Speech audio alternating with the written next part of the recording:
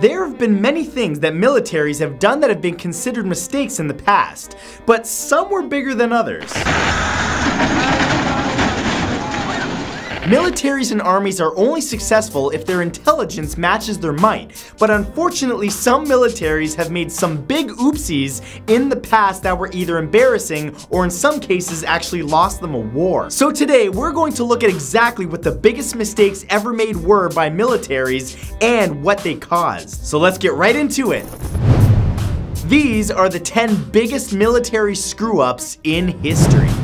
Number 1 is Franz Ferdinand's driver.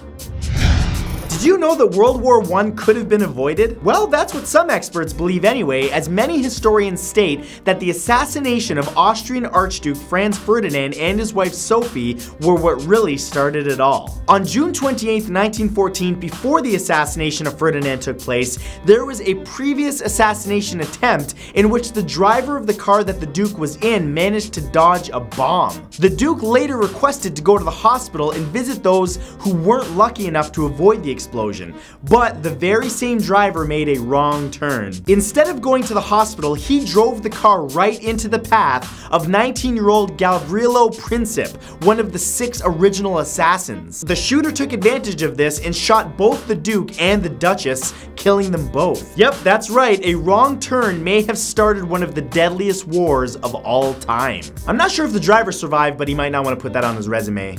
It's a little embarrassing. Number 2 is the fall of Constantinople.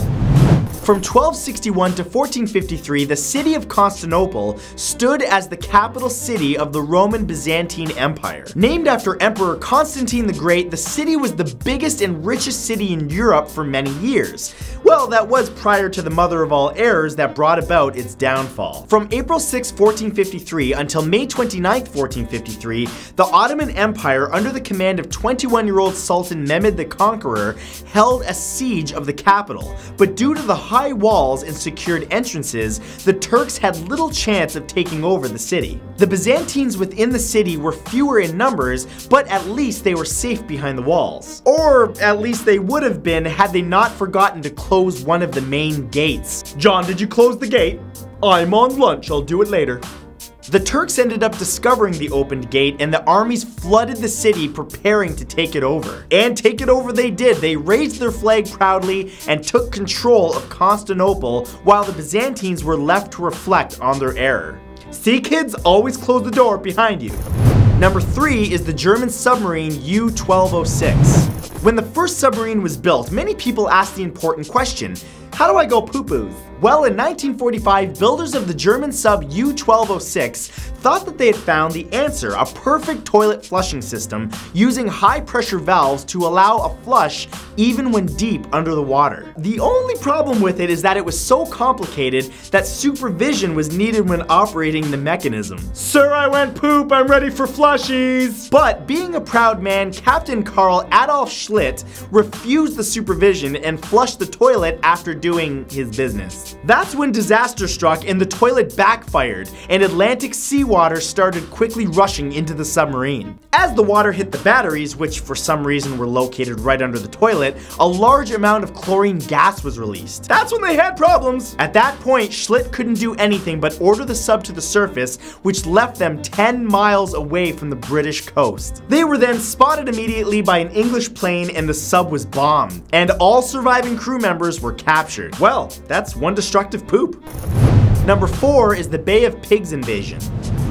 In 1961, President John F. Kennedy and the Central Intelligence Agency set up a secret military operation to invade Cuba and bring down their infamous Prime Minister Fidel Castro. Forming Brigade 2506, a paramilitary group made up of Cuban exiles and others that were against the Cuban leader, were trained to become the force that would change everything. On April 17, 1961, the mission was launched from Guatemala and Nicaragua, but in just 3 short days, all of the Brigade 2506 was defeated at the hands of Castro's Cuban Revolutionary Armed Forces. America's mistake? The units of Cubans that they sent in were completely unprepared for the mission, and their plan fell apart almost immediately. Yo man, like I got a gun, but what are we doing? It was this flub that later led to the Cuban Missile Crisis just the following year. If you're going to pull a Trojan horse, make sure your group is ready for the fight. This was like gathering a group of 6-month-old puppies and telling them to jump on that large Doberman over there that's guarding all the treats. Oopsies! Number 5 is General Wallace. Anybody can make mistakes, but it takes a special someone to lose a battlefield of 25,000 men. That special someone was General Lew Wallace, an American lawyer and Major General for the Union in the American Civil War between 1861 and 1865. During the Battle of Shiloh on April 6, 1862, he was ordered by General Grant to bring his men to the battleground as support for the right flank. But his knowledge of geography wasn't exactly great. Without a map, he led over 5,800 men as they marched for hours in the wrong direction. The Confederates advanced so far that by the time that Wallace's army reached the battlefield, they had moved through Union territory. This was a prime opportunity to flank the enemy and launch a surprise attack on them from behind.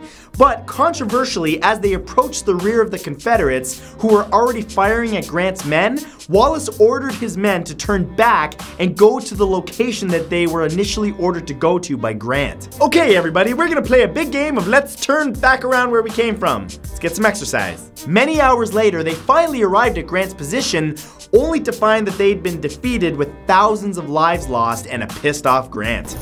Number 6 is the island of Kiska.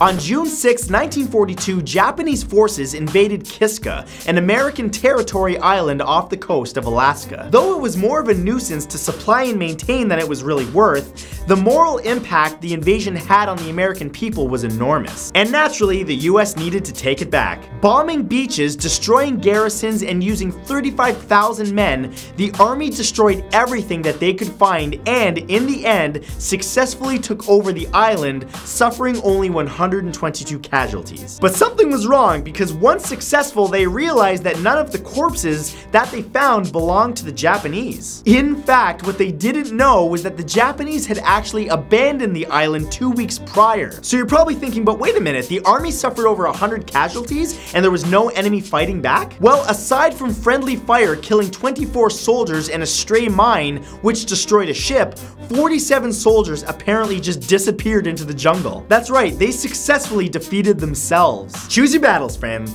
Choose your battles. Number 7 is the Battle of Solway Moss. This event proves that numbers truly don't matter if no one's in charge. On November 24th, 1542, after James V, King of Scots, refused to separate from the Roman Catholic Church, his uncle, King Henry VIII from England, sent about 3,000 men to pillage and destroy the land of Solway Moss near the River Esk. The Scottish obviously intended to fight back, using nearly 18,000 troops to stage a defense and clearly outnumbering the British 6-1. However, the unofficial Scottish commander Robert Maxwell was sick. So sick, in fact, that he couldn't give orders, stepping away from everything without even appointing someone else to take his place. I don't know how much you know about armies, but that's never a good thing. When the British finally arrived, the Scots stood there, confused as they didn't have a single order to act on. They're coming with guns. They're coming with guns? What do we do? Some of the soldiers literally just ran away, while others watched without charging or defending themselves at all. Only a few fought, but of course to no avail. In the end, the small British army captured 1,200 prisoners out of the 18,000 troop army. Number 8 is Fort Michilimackinac. All's fair in sports and war. In 1761, when the British took over Fort Michilimackinac, which is present-day Michigan, they found themselves next to the Ojibwa tribe. For months, they lived peacefully, watching as members of the tribe started playing a game called Bagadawi, which was a precursor to the sport that we know today as lacrosse. Now, they played this game near the entrance to the fort, but what the British soldiers did not know was that the Ojibwa people despised them. At first, the games were watched from behind the wall, walls, until the soldiers started feeling more comfortable with the Ojibwa people and began enjoying the games outside next to the match's area. They would even place bets against the savages. Then, in 1763, a ball accidentally flew over the fort's walls. The soldiers left the gates open, allowing the teams, although made up of warriors, through. Once inside the walls, the Ojibwa suddenly attacked. Almost instantly, they seized control of the fort, killing almost all of the soldiers and holding the fort for an entire year. Damn, kids! See, once again, always close the door behind you. Mama telling you what's best, baby. Number 9 is the USS William D. Porter. When you consider all of the accidents and mistakes that this ship and its crew endured, it's a miracle that it survived as long as it did. In 1943, while leaving port, the USS William D. Porter's crew forgot to raise the anchor. It wound up scraping the sides of a sister ship, causing a whole lot of damage. Then, only 24 hours later, a depth charge casually rolled off the deck, exploding near the Iowa, a ship that President Roosevelt happened to be on. Woo! Good thing they made it through those mistakes, Matt. Yeah, I'm not done. Then, while firing fake torpedoes for tests, a real one was actually launched directly at the same ship. Now, luckily, the Iowa was warned in time and evaded it, sparing the president once again. Of course, this ship eventually helped cause its own downfall when, on June 10th, 1945, it shot down a Japanese kamikaze plane. The Porter managed to evade the falling plane only to have it explode under them. The force of the blast actually lifted the ship out of the water momentarily, and after 12 minutes, it sank. And unbelievably, out of all of that, no lives were lost. Don't put all the dumb people on one ship. They have bombs. They go do stupid stuff. And number 10 is Operation Barbarossa. Adolf Hitler was a greedy man, and if you're looking for proof, look no further than when he tried to invade Russia in 1941. Though Germany and Russia had signed a political economic non-aggression pact in August of 1939, just 2 years prior, German High Commander and Hitler himself decided, yeah, let's invade Russia anyway. They launched a force of over 4 million soldiers, the largest military invasion force in the history of warfare. However, no matter how many men your army has, you need to know your terrain and the conditions that you'll be marching under. Yeah, the problem was Hitler didn't do his research, and when the winter of 1941 hit, his forces hit an ice wall. Not only did snow and ice slow the troops down, but their weapons and equipment froze and became unusable. Russians, however, were accustomed to the harsh temperatures and fought back, pushing much of the German army away. Interestingly enough, Napoleon Bonaparte made the exact same mistake over a century earlier with his army in 1812. In Mother Russia, land invade you. So, those were the 10 biggest military screw-ups in history. But I want to know from you, was there another blunder a military or army has made that deserves to be on this list? Leave your response below because I'll be reading through them and I'm going to pin the best comment to the top. Don't forget I got some great news for you, baby. Starting Monday, January 30th, I'm beginning a new upload schedule of daily uploads from Monday to Friday at exactly 3 p.m. Eastern Standard Time. Yes, that means that every weekday at exactly 3 p.m. Eastern Standard Time, you can expect a new video from me. I hope you guys are as excited as I am, and I will see you in just a couple days with the new schedule. Bye!